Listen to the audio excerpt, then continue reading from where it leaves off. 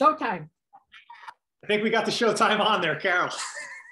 Well, welcome. It is showtime. Thanks for Carol for kicking off our new conversation today. Today I have Carol Ohmart-Behan, and she is part of my sacred geometry apprenticeship, the 8 weeks that I just finished up, and she's happily joining me for the next session too. But she has a rich background in sacred geometry and interests, particularly around labyrinths. And she's got quite a journey, following the labyrinth spiral, which connected us together. So we're going to dive into all that and just see where that trail takes us on our own labyrinth path together today. So Carol, welcome to the new conversation and new geometry channel.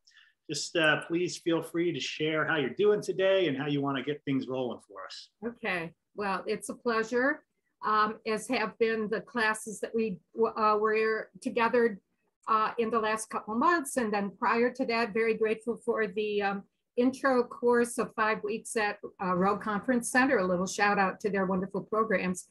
And so that was great. So here I am knowing that I've been on a journey with sacred geometry, and I'll give a little reason and what I know that is true. Why is that is true? But to be where this part is now and to go on, because it gets fairly, you just need, it's inducing you to go on and explore further. So I know there's more to go, but that's the way life is. As a person who in an earlier part of my life was a teacher, and even before that as a student, I went to a college where it was encouraged the idea of lifelong learning. So this continues to be the case. And I try, certainly for myself, but encouraging that in other people. Yeah. But I will, and I tend to go down side routes a lot, George, so you can reel me in anytime. It seems as if it's going on. But the thing that brought me, so I'll probably go, and I guess I'll say a little shout out for the day itself. I live on the northwest corner of the Catskill Mountains in upstate New York. And so for us, and last but not least, and I didn't wear the moon pendant, we are recording this on a day that's quite really lovely. We'll see what the energy is that comes in. It's Friday the 13th. And I'm kind of thinking you don't get spooked by that, but it's the day before a spectacular full lunar eclipse. So a full moon tomorrow, it'll be in Scorpio. So if you see this anyone years later, you'll think, what? Why is she mentioning that?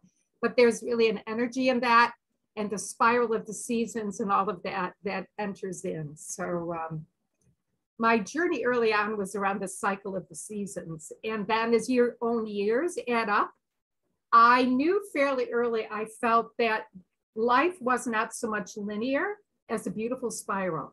So it was probably only a matter of time that two things happened that sacred geometry came from. And I'll share a screen here in a minute to show you a little bit more.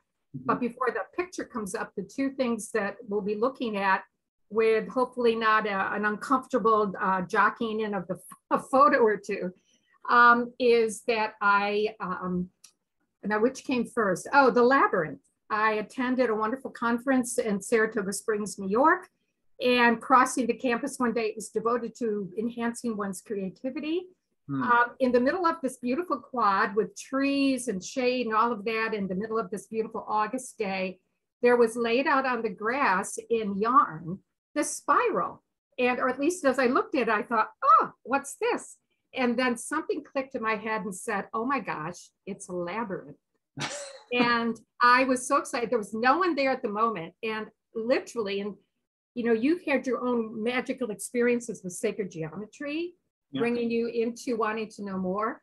But when I decided to commit myself to, because it's kind of like scary, what's this?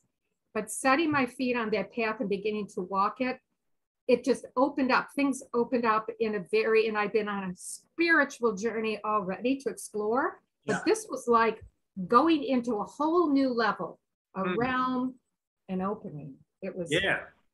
Well, when was the timeline for that first connection with that? What was that? That came in for me in the early 90s. I was at that pivotal point in a woman's life, maybe in anybody's life. I'd just gone into my 50s. And a lot of other things in my life had been kind of finished up. And now it's like, oh, what's the next 50 years going to be? Yeah. And it offers that opportunity sometimes if you are in a good enough position, you're blessed with stability of whatever, to begin to explore deeper. Yes. So Labyrinth certainly did that. And beyond that, and maybe we'll show those in a little bit here now, because Labyrinth, and I know the next set of our classes you've mentioned coming up for the next apprenticeship I'm in, there'll be more on the spiral. Yes. Yeah, that's definitely the plan with the coming up, is to work with the different spirals, teach you all how to draw a variety of different spirals, combining them in different types of patterns and exploring different ways to construct them. So yeah. It sounds like, though, within your work, you know, besides just working with thinking about drawing or the iconography, like getting your feet on the ground and connecting with the earth itself, right? And putting yourself into that journey of the spiral has kind of had that body resonance with you, right. You know, because sacred geometry, you know, and especially the way that we're doing it online like this, let's say, there's no in-person contact through the apprenticeship, it could get cerebral, you know, it could be about the connections. You can kind of disconnect from the journey that's taking you through your own life. And, you know, the labyrinth, as you're describing it, you know, I've built medicine wheels or stone circles, you know, sacred sites around fire, you know, pits and things like that. And that really getting your hands on the earth and connecting in that way is just an essential part that's gets beyond the words. It's like the drawings do themselves, but in another way, it really gets you in the elements, I guess is what I'm trying to say. Yes, yes. Connecting with the elements. It's certainly one. I'm going to jigger out a little bit of the share screen to show you briefly this. So I'm going down the wrong way. So appreciate the patience of your viewers as we go back to this. Let's see. Okay. Oh my goodness, did it jump right at the photo? Well, you're on the Labyrinth one, yeah, because that's the one you had open. Okay, very good. So if people, yes, and I want to hold on to what you were saying about the connection with the earth, but for anybody who is wondering a little bit more Labyrinth, this would probably make a beautiful screenshot, which is actually how I captured this. This does show all the way down to the bottom, maybe my cursor will show it, the literal spiral, which is its own. The idea of a labyrinth is a winding path to more or less a center point. And some incorporate a more sacred geometry aspect. And certainly this one here is the Chartres Labyrinth from Chartres Cathedral. And in the middle, there's that beautiful flower of life. So it's certainly one that if people have known about them, they might have even walked one of these. Going kind of counterclockwise up to the top, this is one of the most ancient forms. And this is the one that can be done on my website, which people might want to visit at the Labyrinth page. You'll see one that I walked in the snow around solstice of a number of years ago, just knowing which way the paths curved in. Yeah. So it's really very ancient. And then the one to the left might be familiar to some, and it's found in the southwest of the US. And it has quote unquote a name. I'm not sure. It's not going to come to me right this moment. Yeah. But I thought this was a great image to bring them together. And then the next one, and we'll see if this lets me do it. I want to show you where the next part of the journey, because this is really what brought me to your work. Yeah. And that is I'll start with this one and go back to where I found it, or where it found me, because I think that's what happens. Yeah. Yeah, I was going to mention, that's a little small. Maybe you can zoom in. But yeah, I imagine in a moment you'll get into sharing a little bit more, because I feel like it sounds like you visited some of these places. I did for both Labyrinth and this very decorative one. And of course, I believe it'd be interesting if, well, I won't be mysterious. You're seeing this now, but let me get to where I encountered it, because I was off on a pilgrimage. And again, it was a year that was very pivotal in my life. I was just into my 50s. And this beautiful, you'll see it here. This is in Glastonbury, England, the county, as they call it, of Somerset. It is in the relative area of Stonehenge, Avebury, those incredible circles that, you know, megaliths and the geometry of it. And I don't know, George, if you want to take a minute to say anything you have yourself possibly encountered about those like stone circles. I'd be curious to know more. I believe, you know, the most I've never traveled to any of those sites. I would love to, you know, especially as my interest in sacred geometry is definitely not as long as yours. And with the restrictions on travel over the past few years has made that difficult as my interest has really peaked. But I'd say probably the most I've read on it, you know, because it's mostly in a lot of sacred geometry books I have that do connect it to the sacred sites, is John Michel's work. Yes, his very work much. has so much in there of connecting the megalithic structures and connections of lines of energy between the different sites through the ley lines and all that. So, you know, that is really a strong connection to the geomancy, the connection of the sacred geometry, you know, earth measure, you know, how this was really done by the ancients. And yeah, I have a real fascination with that. So yeah, that's about the extent I have of the hands-on is through an armchair perspective. Well, it calls you. I mean, I think sacred geometry in and of itself calls you, whatever that is, it's an ineffable. I keep trying to describe it, and I have been to this, it's a holy well. That's what the grid work covers here. And I'll get back to that in a minute, but I want to again do a little remembering of during our class when you did, there was so much rich material in the 8 weeks. And what was wonderful for a person who had never done much in the sense of using a compass and a ruler and doing it on paper and feeling a little bit, you were always so encouraging of take your own pace. So that's good, because I still confuse dodecahedron and icosahedron, even which they refer to. Yeah. The one where we talked about the earth grid, yes, was absolutely fascinating. And I know people who come to this video and are hearing about this maybe at all for the first time can look back on your YouTube channel and find a particular video or two with that information. So, well, I checked today before you go, I have 75 videos up now. I decided to count. That's a lot of content, and it's only really been within the past year and a half or so that I put all that out there. So it's a lot for people to weed through, but there is a whole playlist on the Earth Grid, so people could check that out. Yes, playlists are very important. And I mentioned, we were talking before we started recording, I ventured into making videos myself for my own reasons, and people will find that link. The Earth related, absolutely. Yeah. We'll kind of jog back over to the picture, and I want to take us to the next step of why I come towards knowing I wanted to learn the language of of sacred geometry and new geometry, and it was so exciting to find it. Yes. As I came for the first time, and I think it's very important kind of to know, and I've written a book, a spiritual memoir, which talks about this. So it's on my website. I'm not trying to market my book here, but it was August of 2001. 9/11 was a few weeks in the future. And I've been on call pilgrimage to come here. I still couldn't believe the morning we came up, jet lagged for the flight, the night flight. We'd gone to Stonehenge. Don't go to Stonehenge when you're jet lagged. It takes you quickly into other realms and you might get lost. It was quite extraordinary. The next morning, I'm so excited because I know I'm going to see this holy well.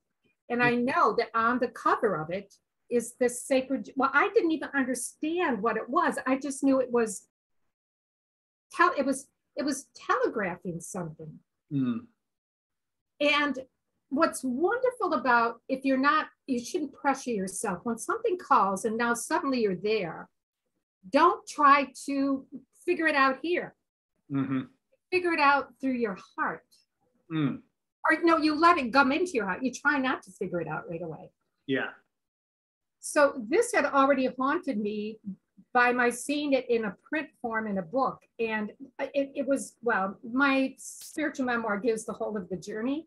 Yeah. Knowing and learning more through the work I've done with you, and that seems a perfect time to go to one of the class drawings. Sure. I was very pleased about. I'm going to see. I got to go back around here. I think. Has it disappeared on me already? I hope not. Well, I have this. I see your slides there. They're all Oh, there. 6 around 1. This is it. Yes.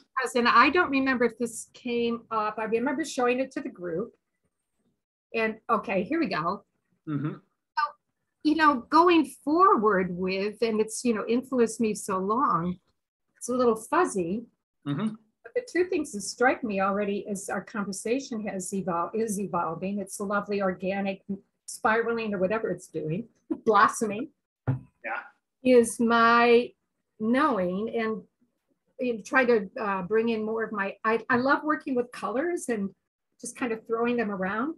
But I remember as I was coloring the 6 around 1, that I felt the organicness of it. Mm. So you're absolutely right in that so much work with labyrinths and all of that and earth energies and earth healing work is very grounded in me. But this is, there's another realm that you help us explore, which is, and I keep coming up with this, help me if you react to it.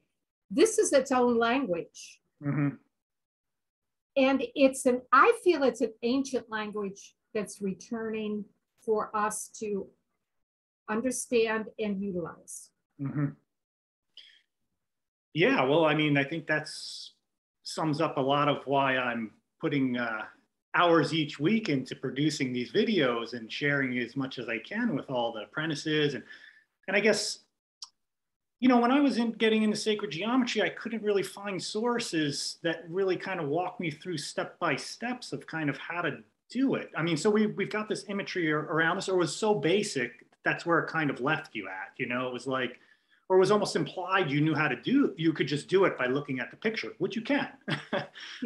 You know, it is there. So I think that, you know, really starting to work with it kind of, you know, because before I was doing sacred geometry, I spent 20 years in the woods. Yes, I remember hearing about that. You know, doing all the tracking and doing all the exploration and bringing people out, looking at natural patterns, you know, working with stones and fire and, you know, doing all that sort of stuff. And that built the kind of, the intuitiveness around it, right? Because that grew inside me, just like you walking the labyrinth. Even though you didn't really, and I didn't know how to draw any of this material, you gravitate to it because you see the natural patterns in natural settings and it's in your body. So all of a sudden, now you're kind of almost getting kind of a peel back of the layers, you know, from other planes, other levels of dimensions, which are kind of in this pure sacred geometric form with the phi ratio and everything's like really, you know, more organized in a way, you know, than it is in the natural patterns. But then all of a sudden you could see that more of that organization, even in the natural patterns, which is highly organized, but can look chaotic. So some of these drawings exhibit that as well. So it's a really, you know, without that kind of natural connection, just being totally mentally focused on this, you're going to miss the boat. So you can go from either end of the spectrum. You know, you can enter from like a purely, I got this in my body, now I can understand that, or I got the mental understanding and can kind of go to the nature. And you got to find that harmony between those two polarities, you know, those two poles. Yes, yes, yes, yes. It's been an unbalancing time. For all of us. Here we are in 2022, Friday the 13th of May. I'll get back in. And it's been very so unbalancing. I am a firm believer that, and it's partly, I've had the wonderful opportunities to work with some wonderful spiritual teachers. Jean Houston is one. I always feel a shout out to her and her mystery school and more. She's incredible in her work. Actually, she has her own quite amazing labyrinth connection and all. You know, Hunter said on his video, Hunter Hughes, who you interviewed from our group as well, and just a couple days ago. And I strongly encourage people to look at and watch and hear his video too. He talked about for himself in his journey, the synchronicities that are like a big light on, yeah, you're going in the right place. You found your way to the right place. That this, and I lost my train of thought already, but it was had to be about being connected. So I'll just go with that. See if it comes back. And the unbalancing and the rebalancing, yes, that's part of what we were about in our conversation. Oh, no, there it is. I got it. I'm so happy when there was, I'll go right to it before it leaves again. Yeah. There is a person, I'm a great believer in that we have lived many lives. So here I am, boom, in this one. My book reveals how it is I got to really understand that. And actually, when I went to Glastonbury the first time, the other remarkable thing, I guess a little self-promotion for the book, but explains my journey. We were working with deep creativity. We were writers accessing deeper aspects of our creativity. And in one of our exercises of visualization, I met the most amazing woman who was to be a character in something I wrote, only it turned out to be I'd encountered in the, as you can in meditation, going into more of a shamanic journey, I had met my prior person self, and she had met me. So I was, in a sense, linear-wise, her future, she was my past. And it rocked my world, George, I'll tell you.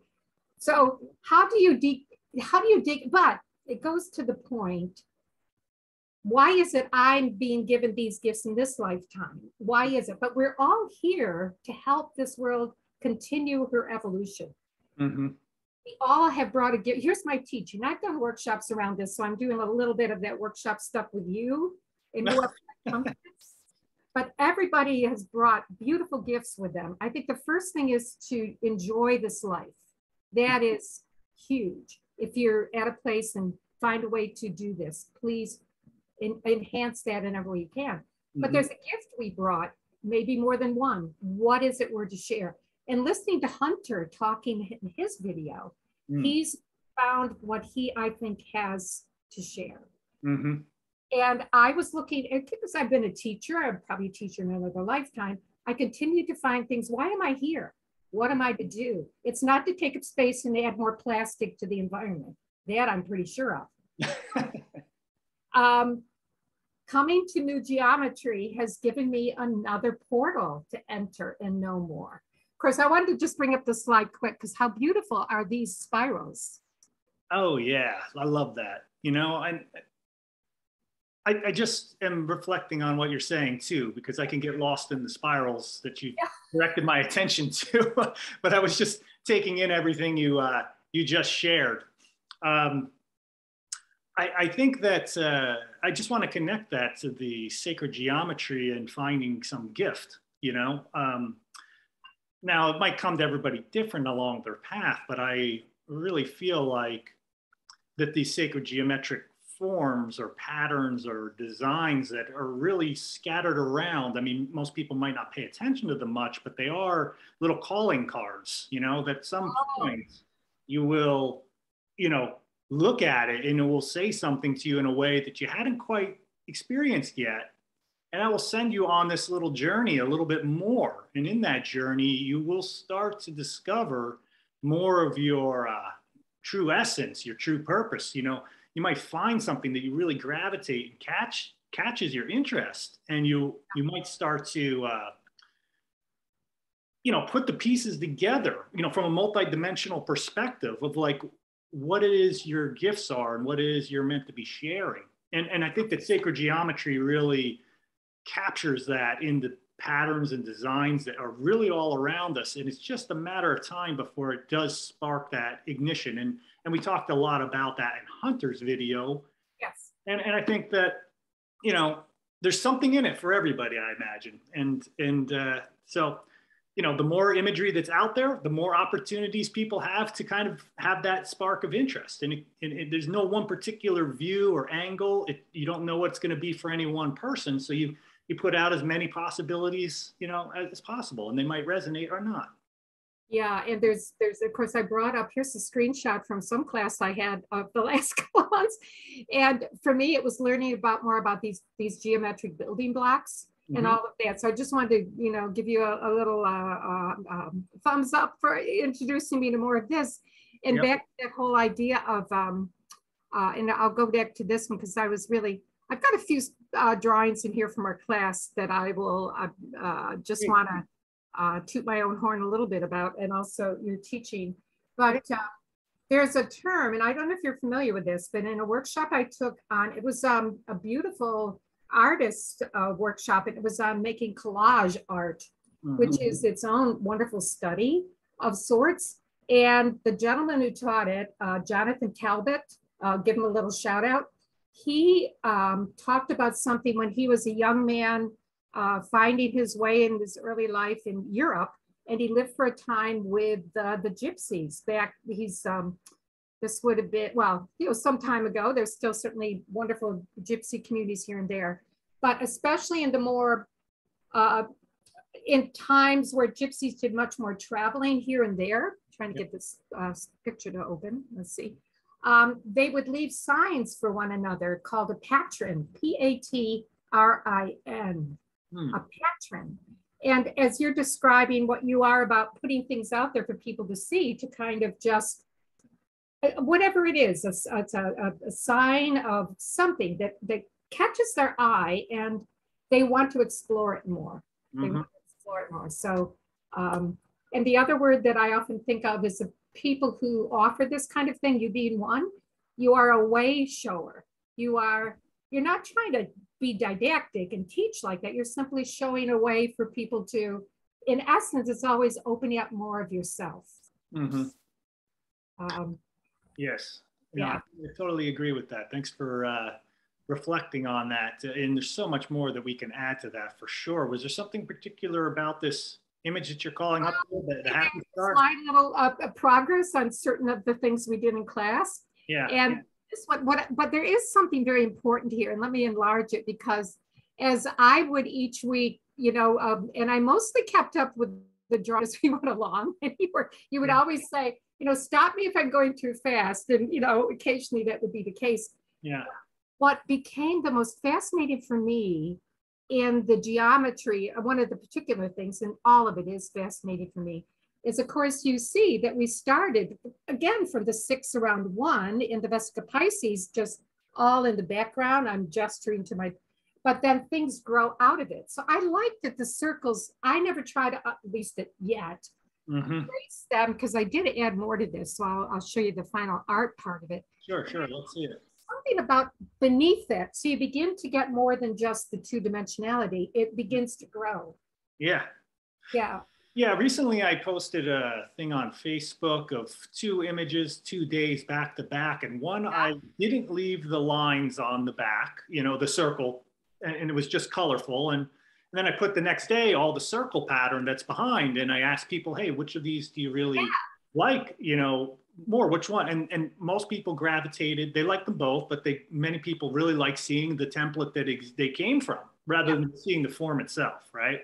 Yeah. So I really like what you're doing here with highlighting the circles and finding the patterns and the colors all within those. Yeah.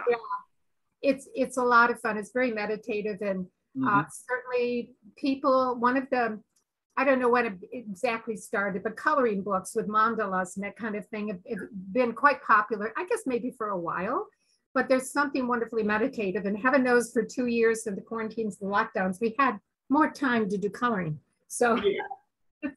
Oh, that came out beautiful. I mean, I think the way the 5 circles of the 2 different colors on the outside there really gives you that sense that it does have some dimensionality to there, and then it's coming off the page with the darker ones maybe behind and the lighter ones more closer, or however you want to look at that. Yeah. But I'm definitely getting that sense that you're starting to capture some of that. Oh yeah, and I was inspired. We had a lovely group, and of course we mentioned Hunter, but I know one of our Jacquelines who was Q to us. Yeah. She was very inspiring in her coloring work, but again, something you do so well, and again, teacher to teacher comment, is that you're very encouraging of each person, not just at their own pace, but just the idea of, just you nudge in a gentle way to explore more. And sacred geometry has so many fractal parts of it, so many dimensionalities that I don't know if it can be overwhelming for people. I don't know if you hear that from people. if it feels overwhelming, but that I guess would be simply a personal reaction, maybe. I don't know. I think so. It really depends. I mean, some people really have, have a hard time with the maybe mathematics of it, or just even working with the compass. You know, you have some of just the physical, like working with the tools. You know, you have just there's too many facts or just too many rabbit holes to go down. Too much information. It starts to take over. You know, no one can really know all of it. I mean, I don't know all of it. You know, I just am following a bunch of trails, and I think it's like a follow your bliss type thing, really. You know, the famous Joseph Campbell quote. It's like, if you're following your bliss with this sacred geometry subject, then you don't have to try and retain what it is you know. Like, that's the thing that, you know, is easy trap to fall into, is like, I got to know all this information. I'm a teacher, so I've got to remember all the little facts about it. But then you get, you know, I've experienced this in teaching other things like wildlife tracking. You get stuck in the labels and the categories, and then you lose the bliss and enjoyment of it. And the enjoyment of it is how you move with the journey of it, you know, following the labyrinth path, let's just say. And then you teach from that excitement, enthusiasm, and then you'll recall what's necessary at the moment you need it, rather than having to memorize a bunch of stuff that is not needed. Yeah, it's been funny the last couple of days. I knew we would sit here and talk via Zoom. The magic of the web, of the internet, the worldwide everything, is I kept thinking, what if I say dodecahedron and I really mean a icosahedron? It's like, yeah, it's like, forget it. It's okay. Just be present. To be present, we do. It's we get caught up in the details. That's the case. Well, I want to show my last little set. Please do. In terms of, this was our last class, and there was something about this, and the other thing you encouraged, and you know, for again, people who would just kind of find their way a little bit to some of your offerings here, and is that the idea of just sitting, and so this is what I did in class for and how would you, so this is the nonagon, as I recall it, this is our nonagon, right? Yeah. So tell people what it is they're seeing, and I'll give the next two sets of it the next iterations. Yeah, well, this was our 8th class. And, you know, I was joking the week before. I said, hey, we've done, you know, pentagons, we've done hexagon view, we've done the square view. So I said, I'm going to come up with the drawing. It's going to combine all of them together and add this other element of doing well, there's 18 points. So we have an 18-point star situation, the nonagon being 9.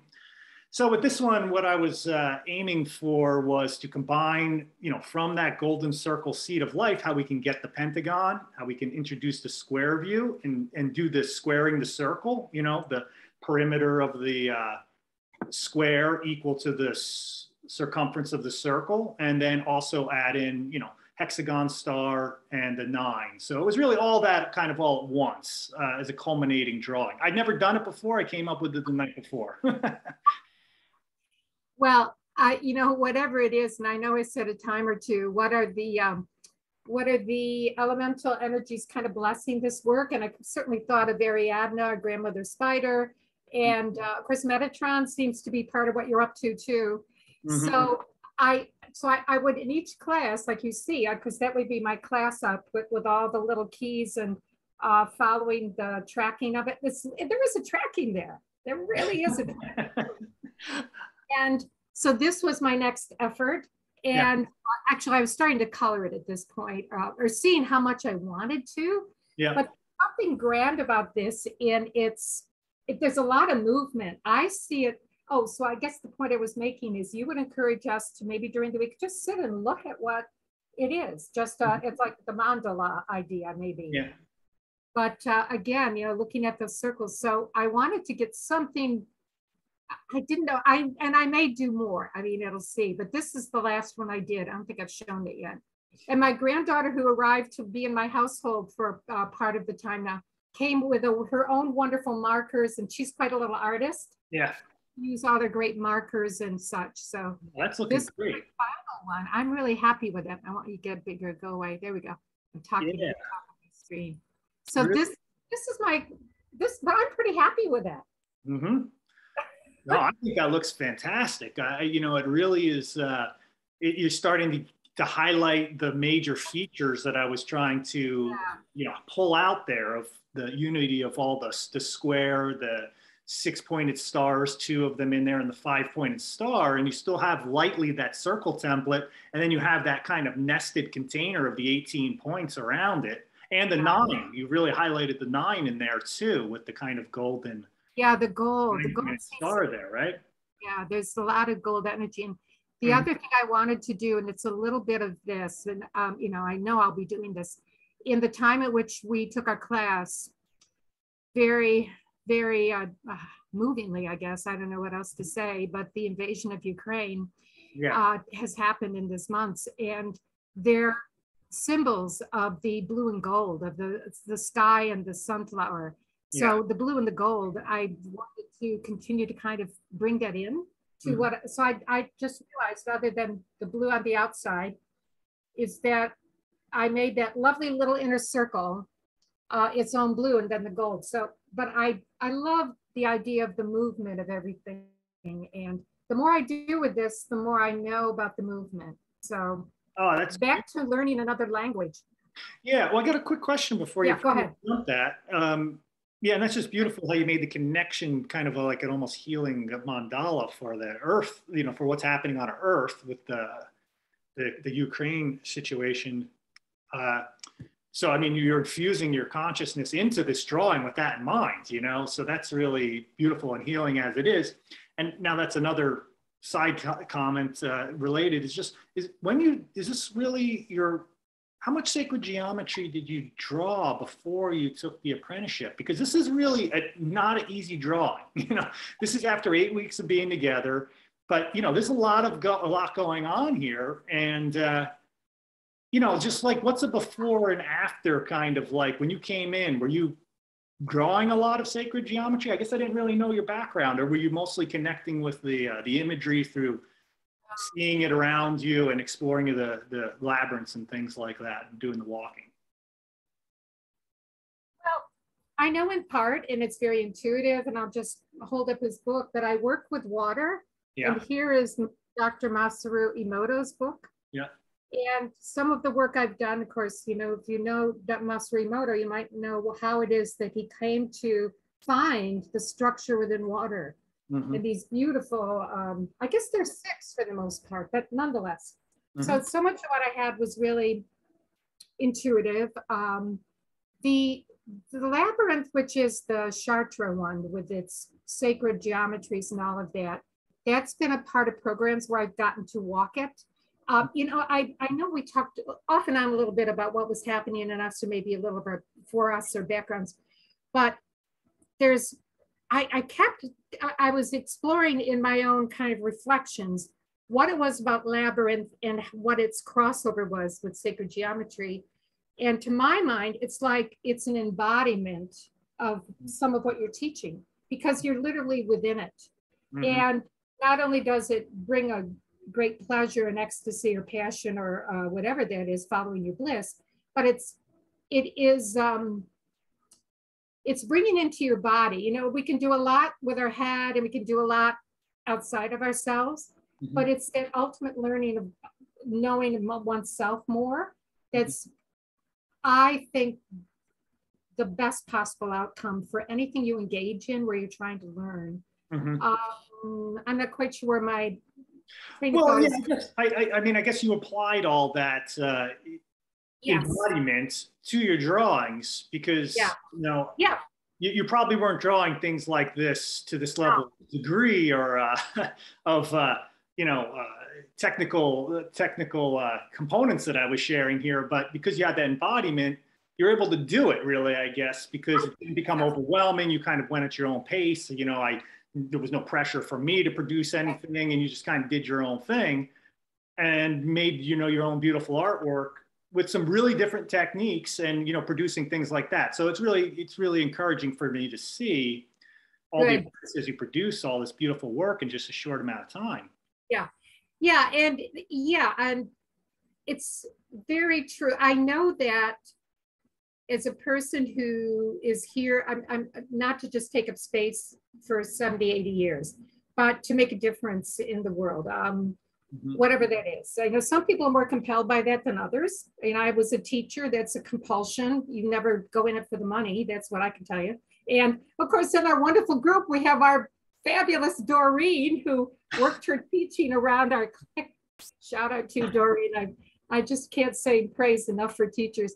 But it goes back to my knowing, having taken that first 5 weeks through row, that you were, that was precisely going to be your approach. A person who had never done, it took me a while to master the compass twirl. To go forward. And then it like the earlier thing about the vesica Pisces for myself at the Labyrinth, it just wouldn't let me go once I responded. And I knew it was leading me where I needed to go. And I live a pretty amazing, blessed life. Like everybody, I've had dark and light. You can't have a life and be present to it without it. But more and more and more, and I know this was said a little bit at the beginning by some of the, some of us getting to know each other. We felt the opportunity to do this had come along purposefully. It had found us, we had found it. So, but going forward in your ability to let people take their pace and find their own way with it. I got really proud of being able to do these, as you can see in the last one. Depending on where we are with the time, I'm going to bring this up as the last slide to share. I think you're going to really like this. This came to me yesterday, and it's a quote I have on my website, Ralph Waldo Emerson. So unless there was another one you saw you wanted me to look at, but he said this, that our life is an apprenticeship to the truth that around every circle, another can be drawn, that there is no end in nature, but every end is a beginning, and under every deep, a lower deep opens. That's perfect. Isn't it? That's really, really great. Especially since so much of my apprenticeship was talking about putting that phi circle in the middle of the other circle the whole time, pretty much. That was what the apprenticeship was usually really about, and getting. Yeah, absolutely. Well, I'll stop screen sharing. I think I've showed off enough of what I've done, but you can tell, and I hope people realize or feel what joy it's been. It never was frustrating, which was I wasn't sure how that would go, but I never felt frustrated for myself. No, that's great. And that's, of course, just a small snapshot, because you did quite a few more other images, and, you tried to just pull a few other things from the whole experience. And of course, you've got probably hundreds of images of all the other interesting things you've been up through the years. So I think you really did give us a nice overview of the journey and how it led to the apprenticeship.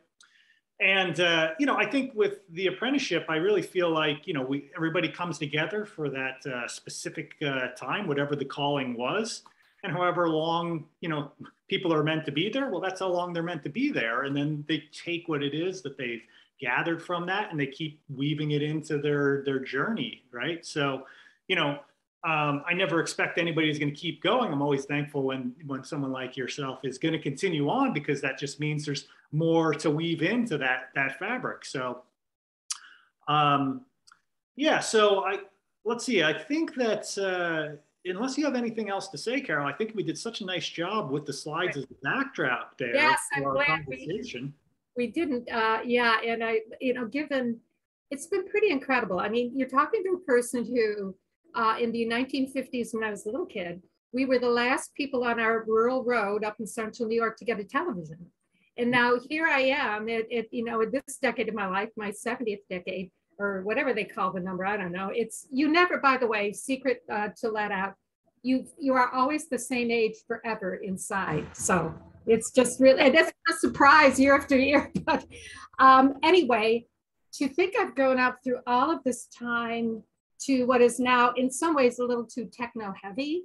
I as a teacher who it gets kind of like, or a person like you who loves nature, does it occasionally drive you a little crazy? People are into their phones and screens instead of out where they need to be. Yeah.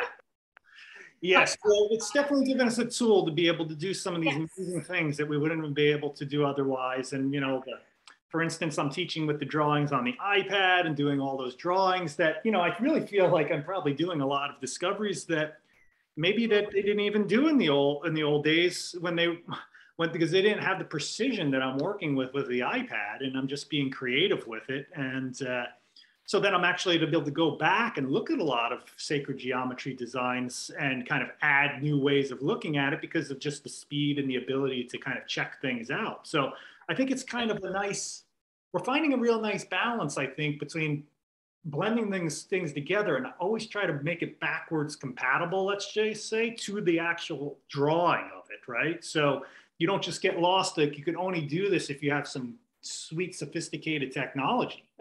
But if you're able to go back and be like, hey, this technology is going to make my life more integrated, see more wholeness and connection and patterns, and be able to do the drawings and get into that meditative state, well, then you're using that tool to help make a more enriching life. And that's really the purpose of technology, is not to become a servant to it, but to let it serve us in a way. Yeah, and I think, well, someone mentioned in something I read recently, because I do sometimes get real beyond annoyed by the invasion of it into our blah, blah, blah. But it's literally refining the balance of, using it for purposes such as all that you've just described. This amazing interaction, across several hundred miles, my house to your house, and then ultimately posted online for people to see from all parts of the world. And to make use of this. And we go back to one thing I always feel, it's magic. There's magicalness. And there's a wonderful, I think she's part of the 13 grandmothers, Grandmother Flora de Mayo, that we exist in the mystery, that's what the spirit is. It's magical because we exist as part of the great mystery. And I think sacred geometry, labyrinth, all of that gives us the ability to know more about an important part of our lives, the other realms that are with us constantly, but we don't necessarily have an awareness of or a way to access them. But I believe that's what sacred geometry helps us to do. It feels like a final point on my end. Oh, no, I think that's a great point. I don't want to even say anything to try and wrap it up for us, because I think you did such a nice job. I do want to just give you a moment just to share once again, just where people could find more about you, more on your book, anything you want to add. We did talk enough about my sacred geometry apprenticeship that people know that is happening. Of course, there'll be a link in the description. The next one starts June 6th.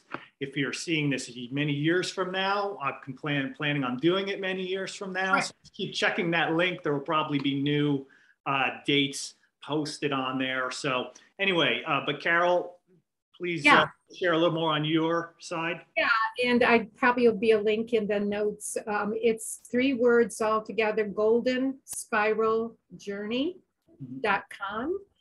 And of course, there it is. There's a reason why I chose that image. Talked about the spiral as one of life, but golden spiral, and it's been a journey. So goldenspiraljourney.com. It's more or less up to date, but there's a way to contact me through that as well. But I appreciate very much. I knew I'd enjoy our conversation. We do bits and pieces through the classes, but this has been really fun. I thank you so much, George, for inviting me to be a part of this aspect of your YouTube channel. Thank you. Oh yeah, thanks. So it's just been really thrilling to have you here. And I think even when I met you first back in Row, I already had the sense we'd be doing one of these conversations. Here we go. Interest and passion for this. So thanks for sharing that with all my viewers. And just another thing for the viewers, I do have a Facebook group, so check that out, the New Geometers group. And that's the Patreon site, which I also have, which has lessons and things like that to also check out. So there's a lot of options for people at different levels of participation. And just subscribe to my channel if you like the content. I'll continue to do the new conversations. I love having the apprentices on there because, this is just real conversation with real people that, that are just into sacred geometry. So it's really exciting. I'll be doing more of those as well. Excellent. So I think that's about it, Carol. We can say goodbye to everybody. And thanks everybody for watching. Peace and love. And we'll talk to y'all later. Bye-bye.